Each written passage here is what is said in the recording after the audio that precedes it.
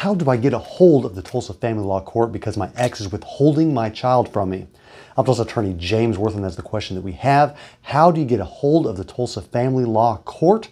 Well, first off, you can call down to the court. You'd want to call to the court clerk's office. It's the main number that they can direct you on different divisions.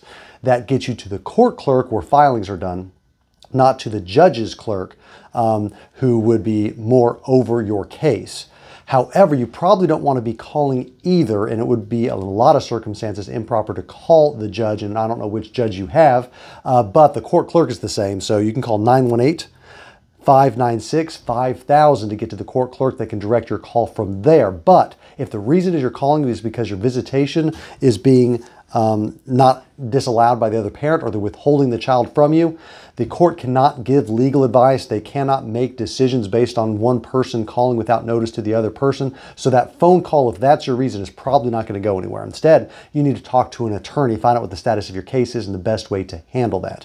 If you've got legal custody and the other parent is withholding, then you may want to file for a writ of habeas corpus.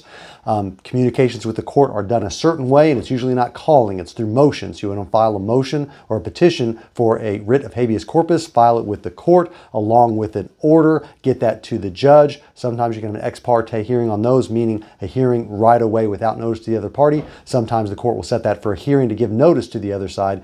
But in any case, depending on your circumstances, there are likely proper procedures to go through in order to communicate properly with the court to try to get the results that you're wanting.